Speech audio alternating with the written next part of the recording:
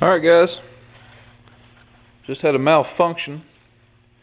My pull starter broke, pretty common. What we got here is a tricycle. Used to be a pedal bike, as you can see. Still got the pedals on it. I have custom fabbed a 5.5 Honda motor GX160, which I have custom made me a muffler. I have also ground the camshaft where it has about 280 thousandths lift, which I don't run too hateful.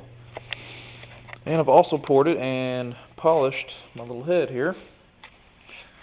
And you can see my sprocket set up. We have got one huge axle sprocket and my clutch set up.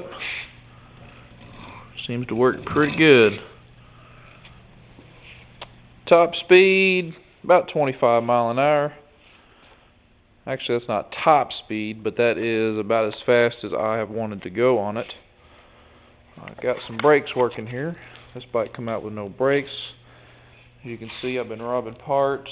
I've got a couple old 10 speeds here. And I got me some brakes going. They work pretty good.